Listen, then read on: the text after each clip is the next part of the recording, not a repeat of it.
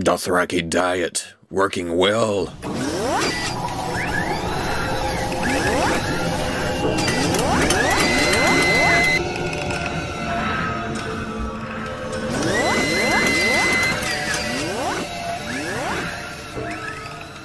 Okay people, welcome back to another Fwoosh review.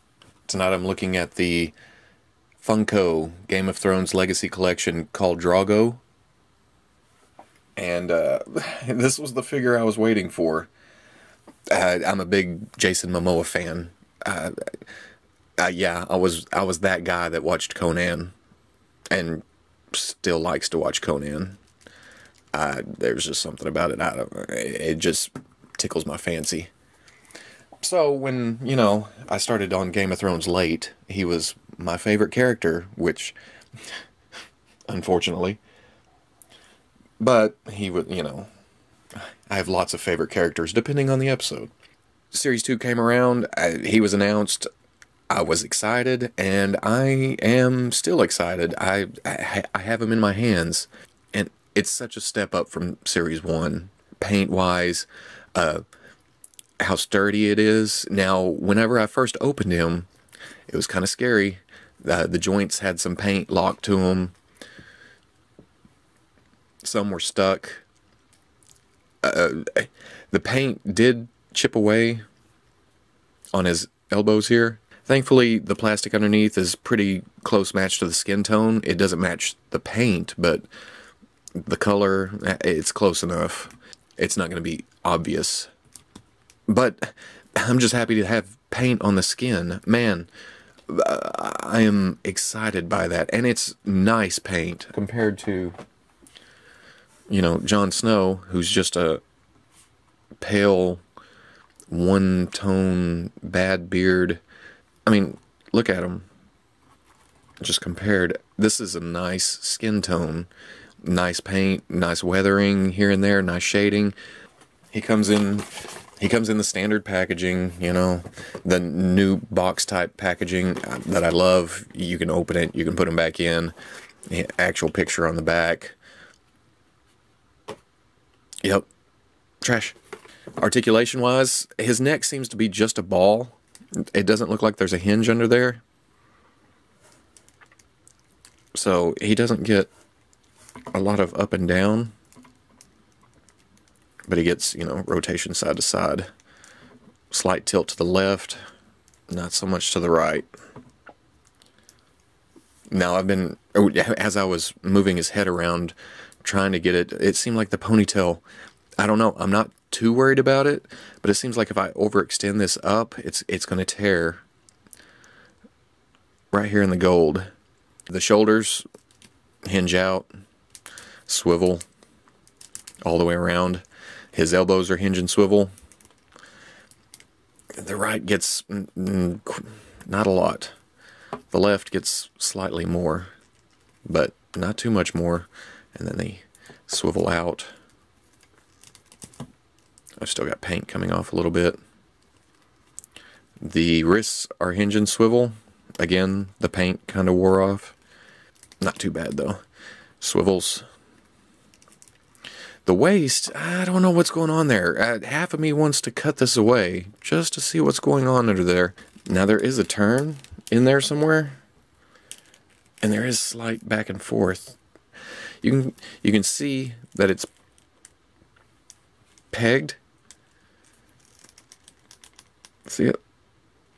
So there's no sliding up and down like I originally planned, because I really think this is too high. It's coming up over his breastises, and you can clearly see in the picture it's below. It's supposed to run across here. So I'm half tempted to cut it up the back, cut out the pegs, see if I can slide that down a little bit, glue it back on. Plus I'd like to see what the torso articulation looks like under here, what the situation going. Plus it would help, this would come down and cover his hips a little bit, kind of hide that break. It's not bad. Curiosity may get the better of me. We'll see. As hips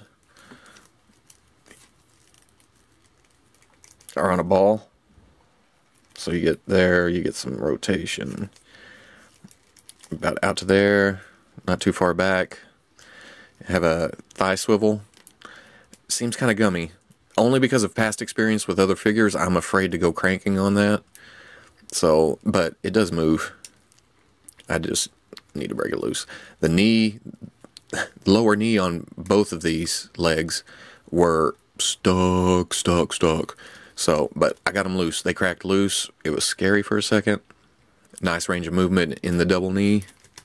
And then the feet are another mystery. He has these leggings that come down around the feet. I don't know what's going on there. It almost seems like just a ball joint up into the bell bottom. There's a little movement. I can get some side to side. I can get slight, just very slight rotation for ankle rocker. And then I can get slight movement forward and back. So it seems like there's not much there. Now I need a horse. For accessories, he comes with his knives. They go right here. They can go right there. And they go nicely into his hand too. But, let's see, looks pretty good. They go nicely into his hand because his thumbs seem to be stuck to his fingers. I don't know if that's paint or if that's molded like that.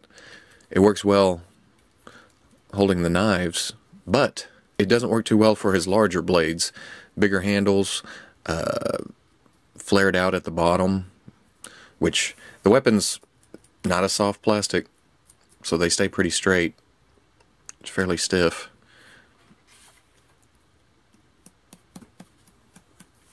Nice sculpting, but these aren't going to go in here like this. There's no... I can't get it through the fingers, so we're going to fix that. Here's the tutorial. Slice.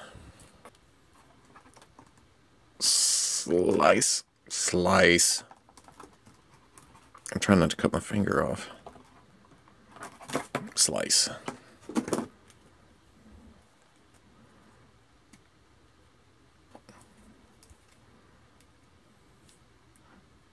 Yeah, he's got a little thumb on his finger. There we go. But yeah, now I can hold the blade. Get in there. And he can hold that blade. Now, the only thing that I was afraid of, and it came to pass, were the eyes are a little bit... I almost want it darker, his eyeshadow thing. But he's got one white line above this pupil, and it kind of makes it look like this eye is a little bit looking down. Do I want to cut that off? Like I showed earlier, here he is with Jon Snow. He's taller, but he almost looks thinner. I don't know, maybe it's the size of Snow's head. For you non-Game of Thrones guys out there, he's about the size of a Marvel Legend. Again, he seems slightly small, but he looks so damn fantastic that it doesn't bother me too much. And just for some female, here's Liliana from the Magic line. But yeah, I recommend him. I wish he was slightly bigger, but like I said, he looks so great that... and he'll probably be standing by himself on the shelf. You knew it'd happen. Curiosity got the best of me. I just cut it up the back. And this is what he looks like without the belt.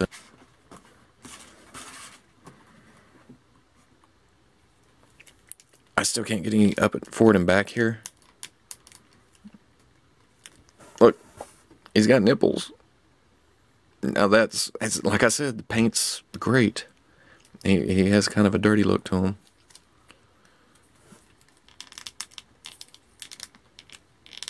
He's got slight. I don't want to go splitting that apart and stuff though.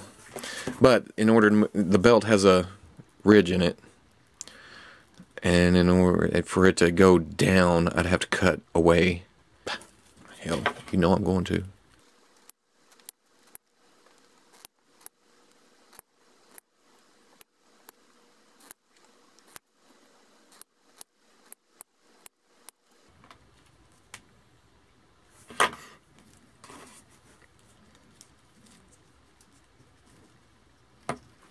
Where does that go? Right about there. Clean that up a little bit. Clean that up a little bit.